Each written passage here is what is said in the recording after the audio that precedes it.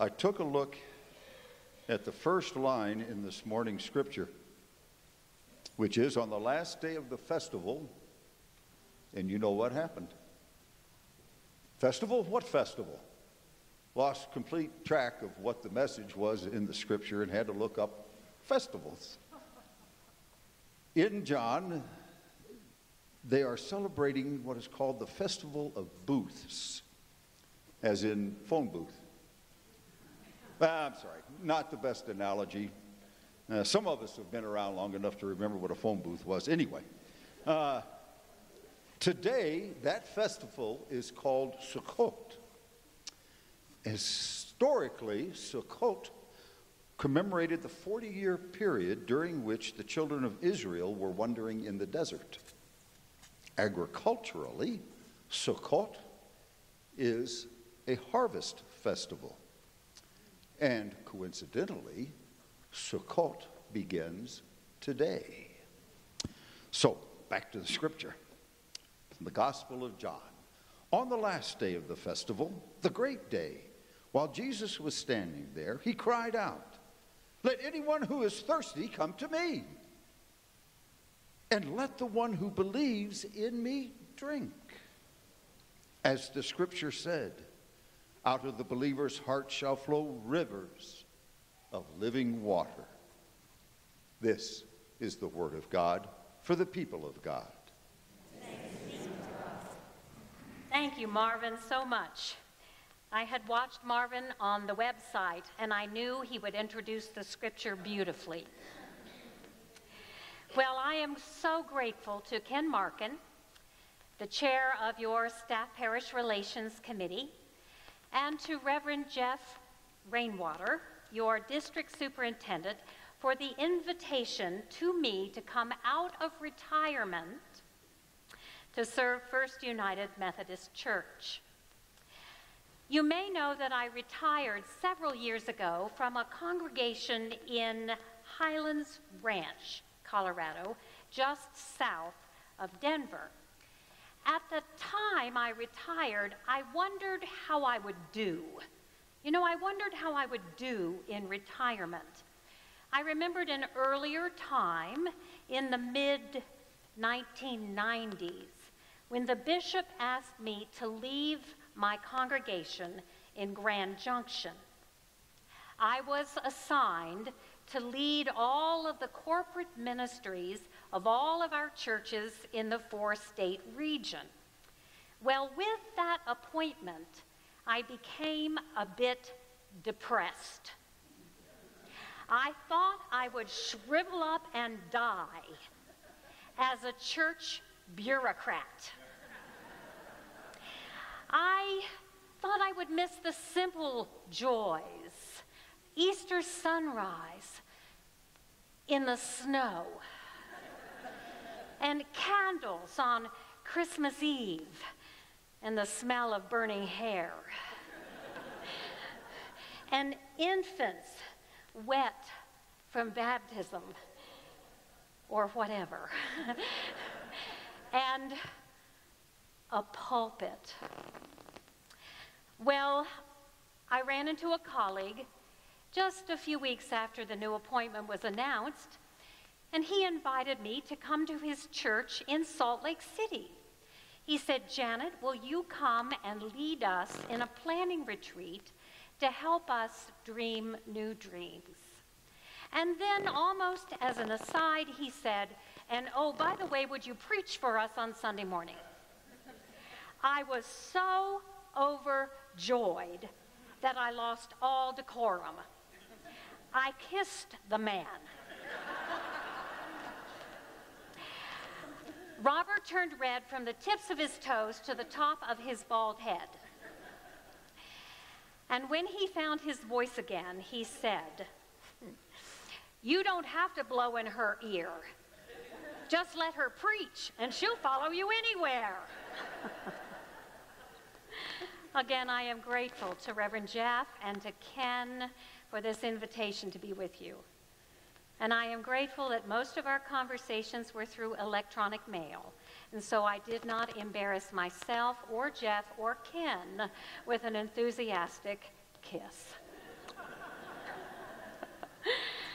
Please know that I will hold you forever in my heart as a community that welcomed me and entrusted to me this holy enterprise. Will you pray with me? O Lord, help us to become masters of ourselves that we might be servants of others. Take our minds and think through them. Take our lips and speak through them. Take our hearts and set them on fire. Amen. Well, I have a colleague, the Reverend Sally Suby Long. When she learned that I was coming to Casper, she told me how much I was going to love this city. Sally had been one of the leaders of Leadership Wyoming, one of the facilitators of Leadership Wyoming, and she got to know Margaret and Merritt Benson and Reverend Bill Moore very well. Well, this picture hangs in Sally's office today, and I call this fellow Sally's goat. You'll hear about Sally's goat, because Sally always reminded me to listen to emotions in times of change. Well, I'm feeling full of feelings this morning. My Forbes family relatives live down east in North Carolina. They happen to live on the Cape Fear River near Wilmington and on the Neuse River near New Bern. The name Florence is a name that my family will remember for many years to come. I found a card from my husband, Bob, just yesterday. Now, he will be joining me here in Casper in a couple of weeks. It's a 25th anniversary card that I put in my Bible 2 years ago, and I found it yesterday. It's easy to fall in love with a cute face, a sweet voice, and a gentle touch. It takes longer to learn how someone shows everyday moments of support or handles tough situations. Oh my, so tender, and I miss him. And I am very aware this morning that Pastor Brian spoke from this platform, from these steps, and I feel his presence mightily. The grief over his loss is palpable and wounding for many of you. So when I looked down this week, I discovered that I had nothing to hang on to. Absolutely nothing. I realized that we are Sally's goat, leaping across a chasm of change, and it is a long, long way down. Not only do I feel like that goat, but I know the name of the river at the bottom of those canyon walls. The Salmon River in Idaho is called the River of No Return. When rafters put into the water, no one gets to turn around. With canyon walls that go up as much as 5,000 feet, this 200-mile stretch of the river is a one-way street. You are committed to the ride. Now, William Bridges, in his book, Managing Transition, says it isn't the change that does us in, it's transition. And they aren't the same thing. Change is situational. Transition is psychological. It's a process that we go through to come to terms with a new situation. The first phase of transition is letting go of the former ways and helping one another deal with loss. It's about grief, that roller coaster of feelings, anger, shock, sadness, blame, denial. Phase one. The second phase is the time between times, the time where the old is gone but the new isn't fully formed yet. Bridges calls this time the neutral zone. It's the gap. It's the hanging in midair. And the third phase is coming out of the transition and making a new beginning. Transitions start with an ending, and they end with a beginning. And transitions usually take about 12 months to unfold. As your interim senior minister, I will join your leaders in guiding this transition, more formally what I would call the neutral zone, the gap, the time between times. I will serve for 9 months or until a new senior pastor is named. I will be a temporary pastor, a resident consultant, and a partner in your mission to celebrate, connect, and serve from the heart of Casper. The writer of the Gospel of John gives Jesus the image of a river to express hope in times of change, hope as they enter the harvest festival. During the festival of booths, water is poured out at the altar to remind everyone of the water that God provided when the people in the desert were very thirsty. Jesus boldly claims that he can satisfy that inner thirst. Out of the believer's heart shall flow rivers of living water. Jesus' Spirit not only fills us up, but it flows out of us. Not only do we receive blessings when we follow Jesus, but we become a blessing to others. Today, when we go to Israel, when you go to the Holy Land, one of the things that we want to see is the River Jordan. For not only was it crossed by Joshua militarily and entered by Jesus baptismally, it provides that long, meandering border between the nation of Israel and the nation of Jordan. 6 times have I stood in the waters of the Jordan River, about waist deep, lowering adult bodies or splashing the heads of believers in a somewhat spur-of-the-moment reenactment, renewal of baptism. But all of this is just the tip of the iceberg when we think about river. The idea of river is ever so much more. In the Bible, the prosperity of the entire region, when blessed by God, is compared to a river. Isaiah says, I will extend prosperity to her like a river, and the wealth of nations like an overflowing stream. On the other hand, as God abandoned a nation and is compared to the drying up of a river, the waters are fouled, the banks are parched, the fish lifeless, and the reeds and rushes rotted away. Elsewhere, the river becomes a symbol of all that is just and good. Remember how Amos cried out, let justice roll down like waters, and righteousness like an ever-flowing stream. How fitting that new life should come from a river. But for many, the river has also been a symbol of death. Our songbook is just laced with river imagery. I grew up singing the words of Isaac Watts.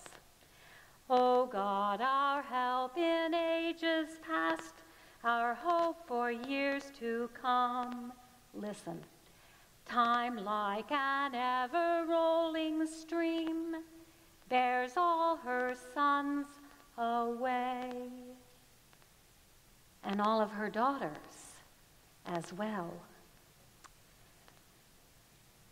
This is such rich symbolism, the river. But I could spend hours talking about such river talk, but I keep coming back to Norman McLean. You'll learn over the time that I'm a fly fisherman, and I read everything there is about fly fishing. And so A River Runs Through It is one of my favorite books. My best quote in Norman Maclean's book, A River Runs Through It, goes like this. Eventually, all things merge into one, and a river runs through it. Now, I take that to mean that the river is the thread that not only connects life, but carries it. It suggests that life's movement is not random, but directional. And it promises that life's currents are not undercutting, but are uplifting. All of this became clear to me some years ago when I listened to my brother Joe describe a family canoe outing on the Delaware River. He lives in New York. He said to me that it had been a while since he had negotiated a fast-flowing river with his family in a canoe, and it took him a few minutes to kind of get the feel of the current again when the canoes got caught up and were whipped around. And he said, I found myself yelling at my 12-year-old, Emma, paddle on the right side, paddle, paddle, no, too much, paddle on the left side, okay, paddle. And then I heard myself screaming at my 9-year-old, no, Colin, let go of the bench, we're going to turn over. Well, on the other side of the conversation, on the telephone, I laughed because as a minister with youth, I've taught my fair share of teenagers how to canoe. And that's how they do it. When they start, they are just frantic. There's no rhyme nor reason to their actions. They paddle hard on one side, and then they switch and they paddle hard on the other side, just frenzied. They lurch from bank to bank and bounce off of the rocks. There are stumps and submerged rocks, and they grab hold of the branches. They are working their full heads off, the whole time shouting too and cursing at one another. But it hardly takes any time at all to teach the kids that the river knows where to go and how to get there. If they merely let the canoe have its head and are willing just to follow the current of the stream, it only takes one deft stroke, possibly a light touch, to navigate the journey. It's called going with the flow. And it is built on a recognition that the river will operate in your best interest if given half the chance. The river is for you, not against you. Oh, sure, there are rocks and brambles. There are shallow rapids and dangerous depths. There are moments of being hung up and moments of being forced to dig deep and harder. But the river will send you clues. The river will see you through. It has been there, and it has carried the likes of others before it has carried the likes of you. And so Joe finished his story with this comment. Janet, what if we could believe down deep that the flow of our lives is not so much against us as for us? Dear ones, what if we could believe that the Spirit of God is in the flux and movement of our lives? What if we could trust God with the rapids of change as much as we do with the calm of continuity? What if we could begin to ride instead of buck the trends of change? From time to time, I run into some of those people that come at you contrary. Have you ever had anybody come at you contrary? You know, they not only fight the flow of the river, but they not only can't find the flow, but they fight the flow. That's what I want to say. One of them even told me one time, I don't know what it is about me, Janet, but I'm just one of those guys that always like to swim upstream. To which I should have said, well, if you're bucking the crowd or the status quo, then more power to you, my friend. But if you're bucking the leading of God, you're not only being stubborn, but you're going to miss what's happening all around you. Because biblically speaking, The flow of the river is synonymous with the Spirit of God. And God is what's underneath it all. It's not music. It's not mission. It's not even ministers. It's God. God is underneath. Get yourself some of that high-powered stripping compound and take a wide putty knife and scrape the 125 years off of this congregation, off of the veneer of this congregation. And what will you come down to? God is what you will come down to. God's search for us and our search for God. And moments of connection that sometimes happen unpredictably that are both life-changing and life-sustaining.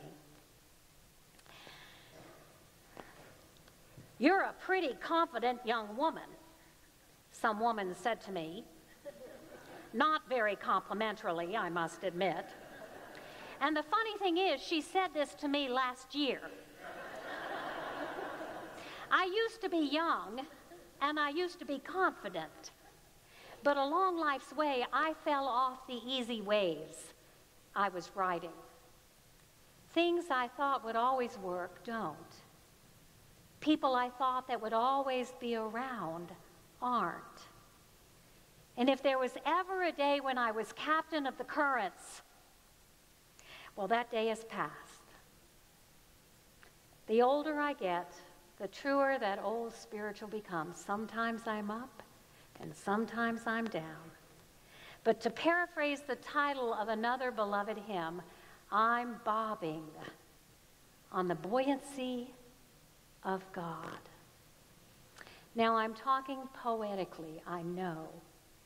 But what other way is there to talk about the providence of God, the care of God, the presence of God, which is not something to be explained, but rather something to be trusted? What am I trying to say? I'm trying to say that there is a thread of meaning to all of it. There is a thread of meaning to all the change that you have sustained. That there is a thread that supports and connects, and that thread will see us through this season of transition and beyond. The thread of meaning, of course, is God. It's not the river. The river is just a symbol, that's all. It's not the river that runs through it, but God that runs through it. And it had better be God, because the hymnal suggests that river can turn on you, which it does sometimes. The day will come when the waters will turn chilly and cold. But I remember the story that a friend told me when he went to pay a call on a man in his church who was dying. Well, it's about time for me to cross the River Jordan, the elderly man said. Are you ready to cross the river? My friend said. No way am I afraid to cross this river, was the response. And why not? Countered his pastor. To which the man responded, I have come to believe that my Father owns the land on both sides of the river. As we go through change, friends, go with the flow. Use a light touch and trust that the God of the rivers is also the God of the shores, both shores. Amen.